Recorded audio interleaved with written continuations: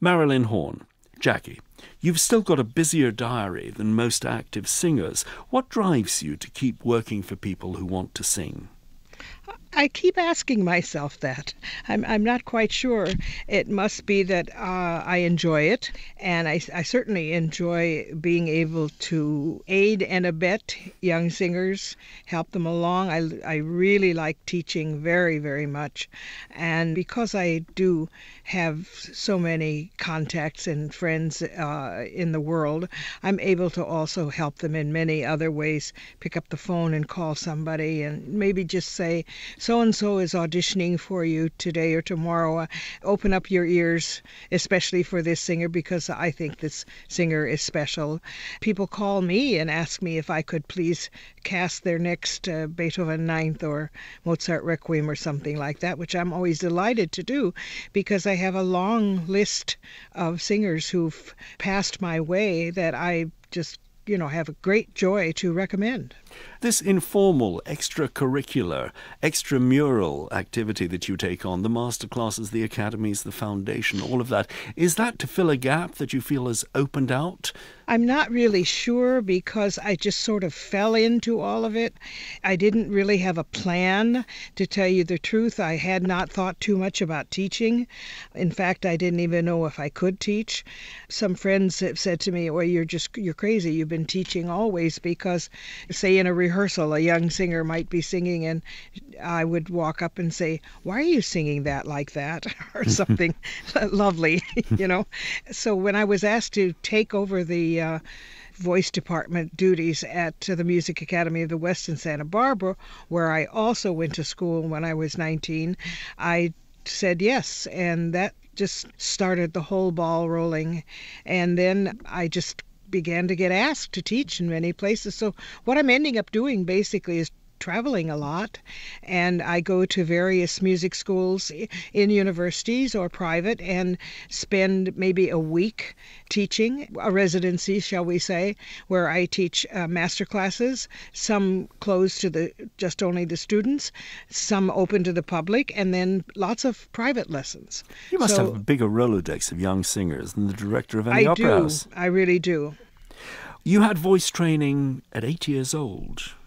Oh, actually earlier. I had started my first formal lessons at 5, which of course I don't recommend for anybody, but in my more mature years I realized what it was all about. It was because of Shirley Temple. She was the big star of the movies in the Depression, and there was this little 3-year-old girl singing and dancing, and they didn't think anything about the fact that I could maybe do that too, since I obviously showed evidence of being able to sing very, very early. And your parents thought you could end up as the next child sensation? I think perhaps that might have been behind it. I wasn't, though. But the family went to California, which is where stars are made. Right. Did they think you were going to be a movie star? Did you think you were going to be a movie star? Never. They may have, but they didn't say it to me. But you were also doing doo-wahs for Hollywood soundtracks. But that happened when I was about 12. We started doing a lot of background music for the movies. And the kids around you, the other people who are doing it, they probably all had their eyes set on the movies, whereas you were already focused on music? I'm not sure. To tell you the truth, everybody was pretty much focused on singing. I can tell you that working in the movies was a marvelous way to earn money. That's one of the things that was a big attraction. Was it also a marvelous way to learn music? There were a lot of really interesting people around. Yes, there were, and I'm very fortunate that I had that experience. Now there are many books coming out about those years in Los Angeles where we had basically the refugees from Hitler. Not necessarily in the movies, but there were a lot of wonderful people who worked in the movies, mostly men, of course, in the music end of it, the composing end of it. And I also had many teachers and coaches who had that same experience of coming from Europe. Do you remember that also at school, that there were kids in your class who were perhaps refugees in the same ways that you'd been displaced? Not so many. I can tell you what I definitely remember, because I lived in Long Beach, which is 16, 17 miles from the center of L.A. And what we had, which was fascinating because we moved there just after the whole war was over, we had all of the Japanese students being released from the internment camps. That was very interesting. I didn't really realize how interesting it was at the time, but I definitely remember we had all of these students. These were Japanese Americans? Absolutely, yeah. And they'd spent the war locked up? The Japanese were interned in California during the war, and they came out and came to our schools. And we interacted, like any other students. It was just fine. But that was interesting, because I came from this small town in Pennsylvania that basically immigrants were there, but they were Italians or Polish or something like that. I hadn't experienced, first of all, almost zero blacks, and Hispanics, forget that. We didn't have those either, and there was not a Japanese family that I know existed in that small town, about 10,000 people. You were a product of the Californian melting pot. I was, yes. And you made what you now call pirate recordings, which are cover versions of pop hits. Right. You were imitating Peggy Lee in Yes. Lover When I'm Near You. Yes, that's right. That was, again, all for money. Mm-hmm. By then, I was in university. I went to University of Southern California, and a friend of mine who was singing with me in a cappella choir and madrigal singer said, I'm making these recordings, and we could use you to be in the, I guess, backup music, you'd say, for $40 a session. That was a lot of money in 1951. So, again, it was a money deal, and I relied on my mimicry, because I very quickly went from being backup music to being one of the soloists, and I have good ears for mimicking, and I used it. What can I tell you? Did you never think this might be the easier option? Forget about opera. Why don't I go into becoming a pop singer? Why don't I become Lena Horne? Our dear Lena, she just died. Yeah. Isn't that? I'm so sad. She was somebody that I greatly admired, and I knew somewhat. Yeah, I'm sad that she's gone. She was a great, great artist. She came to your first Carmen at the Met, didn't she? Yes, she did. She certainly did. And I remember so many wonderful evenings hearing her in nightclubs, and, I guess one would call it cabaret now, mainly, and her incredible one-woman show on Broadway that was just staggering. But in any event, I did dabble with pop music because I could sing it. The pop music of our day was singable. It's not like today's. And therefore, I did a lot of it. And yeah, I could have swung either way, but the music of classical music was definitely pulling me. That's I think, what it was all about in the end. Having the talent, but then also being able to live with all that great music. The first Carmen you sang was voice track in the movie Carmen Jones. That's right. With Dorothy Dandridge and Harry Belafonte. Right. Did you think that was a good idea, turning grand opera into soap and pop? I thought it was fine. I thought it was fine. Also, if you ever make a study, Norman, of the lyrics that Hammerstein wrote, they're ingenious. I saw it at 16. I was bowled over. I hadn't seen a Carmen in the Opera House. I thought it was great. You saw the movie? Yeah. Okay. And I was 20 when I did it. Again, it was this thing of making money. I was at university, and I needed every dollar I could get to pay for my lessons and everything else. And a friend of mine said they're hiring white people to sing in the soundtrack, and we could make a lot of money. And I said, great, I'm going to go audition. And so I called and got an audition, but unfortunately, or fortunately, they sent me to the wrong audition. They sent me to the audition where people were auditioning to be the singers, to dub the voices of the actors. And I sang Michael Azaria in French. That was my audition piece. But again, I was sitting there listening to the other ladies sing, and a lot of them singing the Hammerstein version of the Habanera. And I've never been shy about putting myself forward. I just said, I can sing low too. And the wonderful conductor Herschel Gilbert said to me, would you like to sing the habanera? And I said, well, I've never sung it, but I know it for sure. He said, can you just read the Hammerstein lyrics? I said, sure. And that was that. And within very short order, they asked me to come in the next day, I think it was, and do a little more singing for the role of Carmen. That was a surprise, though. I didn't expect that. In college, you met the Vienna legend Lotte Lehmann, and a philanthropist paid her to give you lessons. Was she rough on you? Not in the beginning. I think my first gig with her was a master class at USC, and I remember I sang my very first German Lied. I was 17, and it was Die junge Nonne of Schubert. And she was fine, and I did more classes with her. Later on, when I was at the Music Academy in Santa Barbara with her, she let fly on me one day. And what did she say? Well, she just really badly criticized my German, and I'm sure that it needed criticizing, but not in the way she did it. And I learned a lesson that day. I didn't think about it at the time, to tell you the truth, but somewhere the seed was planted that if I ever did public master classes, I would never be that hard on a student in public. She told you also that if you want to be an opera singer, you don't have children. Oh, yes, that was another time, yes. And that was I was already pregnant. She could be a tough lady, there's no question about that. She heard somebody say, Jackie, I hear you're pregnant. And I wasn't showing, I guess, too much at that time. I said, yes. And she turned around, and this other person said, what do you want, a boy or a girl? And I said, I don't care. I want a healthy baby. And she said, and I am not exaggerating this, she said, well, I hope it'll be a Null. And she spoke to me in German. And we know that Null means nothing because singers shouldn't have children. Well, I can tell her, wherever she is, she was wrong. Because also you have a wonderful baby and child and grown up, and then you have grandchildren, which is the glory of your old age. While we're on memory lane, Jackie, how did you get to meet Stravinsky? We have a wonderful organization in Los Angeles. It was originally called Evenings on the Roof and then became known as the Monday Evening Concerts, where basically new music and really old music were the foundation of these concerts. You were singing madrigals. Madrigals and also solos, absolutely, soloists, yeah.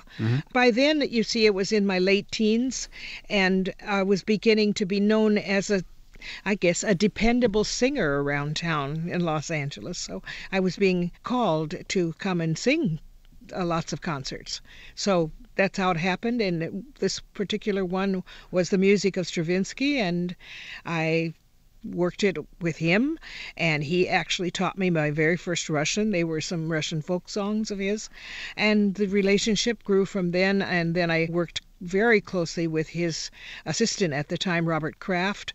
We did lots of Gesualdo madrigals. I lay claim to having recorded 65 Gesualdo madrigals and motets.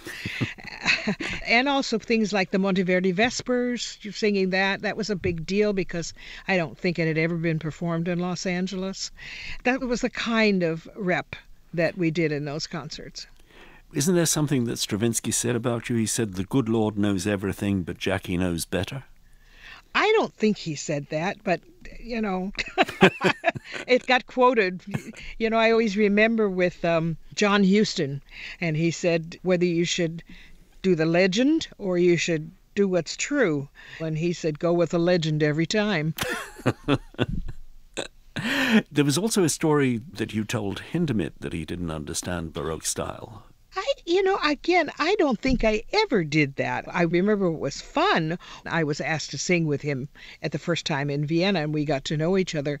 And Gesualdo was one of the first things that I did with him. And he was amazed to find out that I already knew the madrigals. And then we talked about another piece of Monteverdi's, and he said that he wanted to do that, which I did with him in concert. And I said, I've already sung this. And he was just, where did you do all of this? I said, at the University of Southern California. And he couldn't believe that an American, let alone a Californian, could do these things. I think that was probably part of it, but the fact that I was up front and cheeky enough to say, but I know these songs already. It was Stravinsky's assistant, Robert Kraft, who helped you go to Europe after your father died in 1956. Well, no, that's not quite accurate either. Okay. Sorry to... No. Keep correcting the legend. I got myself to Europe. That was, Okay. I had decided before my father died, actually, because he died suddenly. I had already decided that that was going to be my road. Now, we're talking about 1956, and the German opera houses were very, very interesting to aspire to in those days because of the fact there were so many of them, and we didn't have them in the United States. You know, in those days, we just barely had some regional companies in the United States. It was very different. So if you really wanted to get your opera legs from the ground up, you really sort of had to go there. And again, I had all these teachers who had come out of that system and recommended it very, very highly to me. And as a matter of fact, at the time, I was offered a contract to go to the New York City Opera, and I turned it down because I guess I had been brainwashed enough, or I actually did have some smarts and thought this would be the better route for me. I never, ever regretted it. It was really the best kind of experience anyone can get. And you did 4 years hard ground in provincial Gelsenkirchen. I did 3 years there. I did a year studying in Vienna. Hard grind. But again, if you're enjoying what you're doing, that makes it much less hard. And in 1960, you make the breakthrough as Marie in Wozzeck. That's a pretty dangerous role to go with. Tough on you, tough on the audience. None of the German girls in the house was prepared to put their hands up and say, we'll do it? Well, I don't think they were asked to. You were assigned what you were supposed to sing, and when you were under a fest contract like that. And I was assigned Marie, and I actually was terrified of it because one always had heard this kind of thing is a voice breaker, and I had sung enough of Schoenberg and Webern and that kind of music with Robert Kraft and other people in Los Angeles that I knew how difficult it was. I do not have absolute pitch, and that is a liability, actually, when you're going to sing 12-tone music, but I had been experienced in it. And at the time, I told my music director that I didn't want to do it because I thought it was a voice breaker, as we say, and he was quite insistent. I don't think we argued or anything, but I made him a deal. I don't even know if it would have held up, but I said, I'll learn the first scene. And if I feel that I can sing it without killing myself, I'll do it. My agent in Vienna told me if I did it, he wouldn't manage me anymore. A lot of people said, you're too young, you're too blah, blah, blah. You were 25. I was 26 at the time. Okay. I learned that first scene, and I thought, well, this feels pretty good. This doesn't seem to tax me beyond my vocal resources, and started to learn the rest of it. And then I said, okay, I'll do it. I went against a lot of heavy tide, but I felt somehow that it was just really right for me, and boy, was I right. From the age of 17, you'd been seeing Henry Lewis on and off. He was a double bass player in the Los Angeles Philharmonic. He was a year older than you. And nobody wanted you to marry him because he was black. What was it your mother said? She said, go and be his mistress, don't marry him. Oh, right, yes, absolutely. She did say that, which is quite astounding for somebody like my mother who came out of a white-bread small town in Pennsylvania, Protestant ethic, the whole thing, to even consider that someone should live in sin rather than be married. And Roger Wagner, your chorus director, said if you married a black man, you were finished in America. That's right. He did. That my career would be over. And I hate the word career, but I can't think of a better one. I got a lot of lovely advice like that, but they were all wrong. It's amazing. You must have been pretty sure of yourself. Oh, to yes. resist all of that. Sure, but also unsure. That's what was difficult, was going ahead with what I really wanted to do in marrying Henry, but feeling all of those doubting voices in my head. That was not easy. That gave me some unsteady moments, but he was the object of my affections. Were you prepared for the prejudice that you'd face afterwards? The looks that you got, perhaps in the southern states, places you couldn't go together? We didn't go there together. Just didn't go? No. I'm not even sure that we did that as a rule. It was a question that I was basically only going to the southern states to sing recitals, and that was by myself with my accompanist. So we weren't in those places. I was prepared, yes. I expected it, and it was never really as bad as I expected, and I think that's because we were in showbiz, and showbiz people are generally much more open-minded to anything that's controversial. So that made it a lot easier. And my mother came around after a couple of weeks. She realized that she had made a very big mistake by not attending our wedding, and apologized to me and said it was a big mistake, the whole, on her part. But, I understood her. She thought her world was also going to come crashing around her. And that was that.